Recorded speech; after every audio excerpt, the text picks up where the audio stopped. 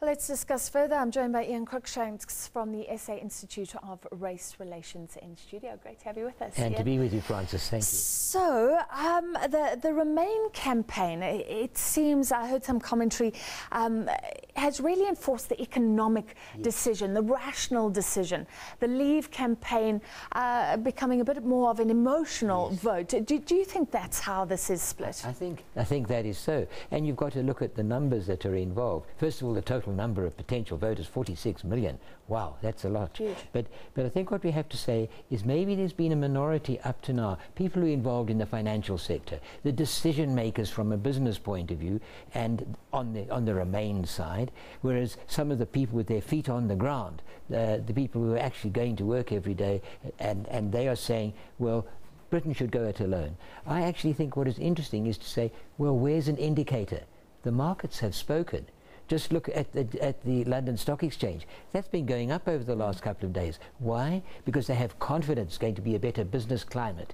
And I think that is quite interesting as an indicator of what is felt may be happening. Do you agree the markets are going up because they think the Remain vote will win? And that's what the bookies think, but democracy is a different thing. Like you say, the decision makers, the financial people will not be making the yes or no. Well, they will be a small voice of a much bigger crowd. When it comes to the Brits, I don't think they're usually, sort of as a group, in for radical change. It's a little bit of change at a time. Slowly, slowly, they will make a change, possibly if they want to. So I'm not sure that they're ready for this drastic move of in or out and voting for out. Okay, and we hope that for the Rand's sake as well. Is it fair enough to say if there is a Brexit, that would be a huge upset on the market, causing huge volatility? It could certainly do so. I think I'm very sure it would do so. And the thing is, we just have to look at what it means for South Africa. What's it mean for us? Look at capital flows. We are starved of foreign capital. Foreign direct investment has plunged because of the uncertainty both internally and the external environment, and I think that if we have to find that we go to a so-called risk-off situation where the asset managers, the financiers of the world say we're not into high risk.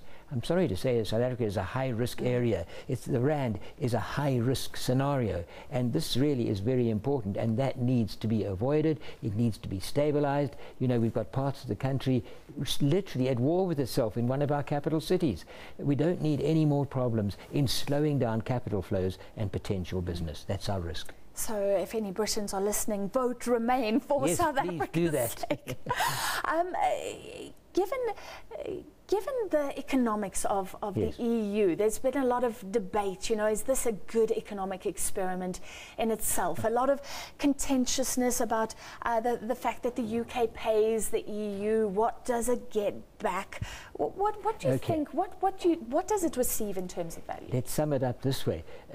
Britain exports something like 3 or 4 times as much to the EU as it imports.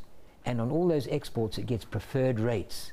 So I think that is to say that there's more to gain than there is to lose.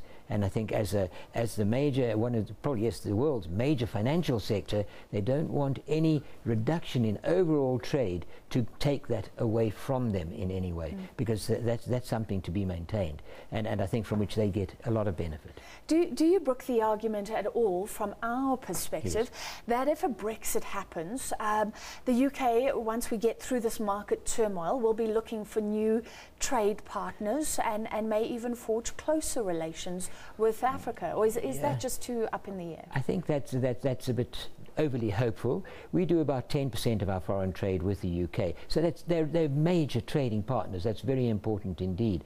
But what we have to say then is that if the UK itself, through isolation after Brexit, was doing less overall international trade, there'd be less opportunity for us to trade with them, to export our goods or to import from them. So, you know, I think we have more to gain if they remain.